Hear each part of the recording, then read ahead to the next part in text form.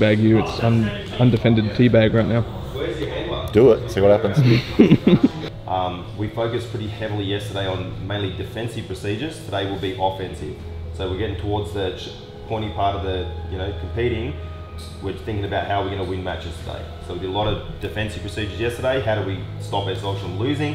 Today I want your focus to be how are we going to go out there and win. And the big thing is submitting motherfuckers. And that's going to be a big feature of what we do on Saturday. So that'll be what we're going to do. Then we'll do some positional training and then we'll go live. And again, those that want to rest around, those that don't want to train at all, totally get it. Look after each other, but I think getting the sweat up and getting some calories burned is a good idea.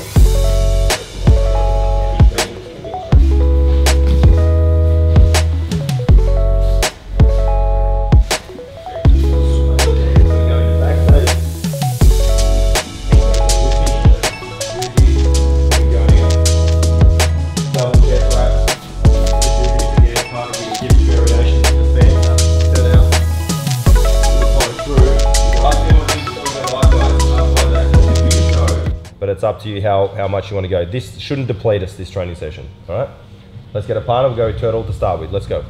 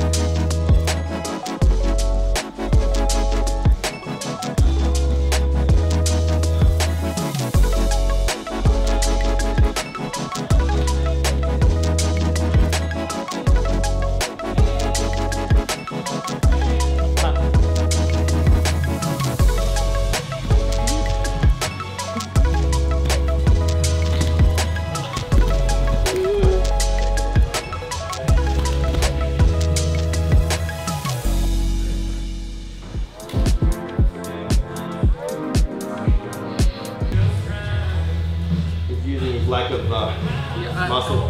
I mean, it's still tight. I don't know. Yeah, this is not going to be good. This one. We might get there. I don't want to get out. Yeah, that was tight.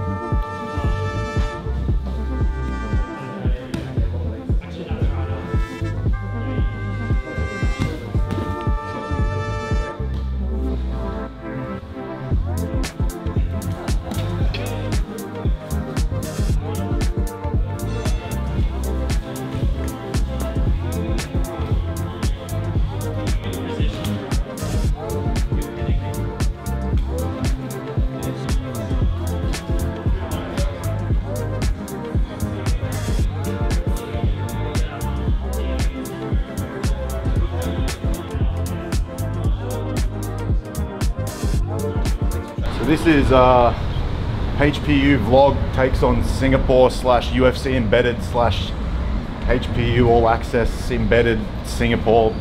I don't know. This is the lovely coffee establishment we went to yesterday. We just finished our second to last training for the week. Just here. Shush. Hey, how are you? Can I get iced latte, please? And 2 hot lattes, both with full cream milk. How's Singapore been for you, mate? Lovely. It's fantastic. It's like obviously muggy and sweaty and hot because we're on the equator, but it's a beautiful country. Really, really nice architecture. There's greenery everywhere within the city. Like everywhere you go, there's greenery, which is beautiful. The people are fantastic. The hospitality is second to none. Cabs are really easy and cheap to get around everywhere. I've heard public transport's quite good, but that's for poor people, so shan't be taking that. Tarkin took the bus. Fair play to him. But yeah, it's been awesome so far. The food's really good. People are lovely. It's quite a densely populated multi-culture here. A lot of Chinese, a lot of Indian, a lot of English-speaking people. I think English is the predominant language in the country, which is good. Feels like this is a safe Asian country to go to if you're scared of traveling. It is, and one of the local guys was telling us yesterday, we had dinner with him, that Singapore has actually become the business capital of Asia. It used to be Hong Kong, and it also used to be Shanghai, but now that China has had some things going on, it's now actually located in Singapore, which is pretty cool. And there is a lot of, there's a lot of Rolls Royce and Lamborghinis and shit hanging around, and heaps of people have Rolexes on, so it's cool. It's cool to see. It's good to be around. It's an uplifting, vibrant sort of energy. So yeah, we just finished our second to last training, if not our last training. Boys cutting a weight tomorrow. Some of them have a fair bit to move, which is fine. They're all professionals. They all have their systems in place, so we'll figure that out. And then I don't have to move any weight, which is great. Just rock up on Saturday, ready to go, ready to compete, ready to submit everybody. That's the plan.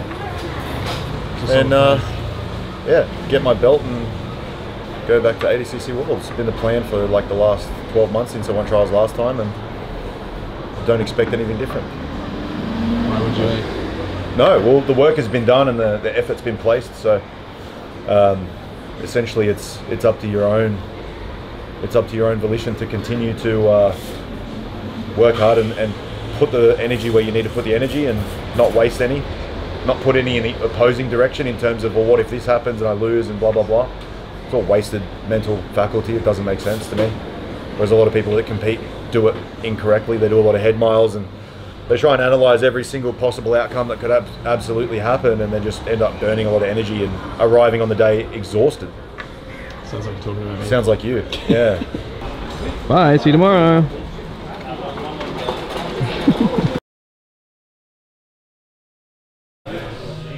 Cut.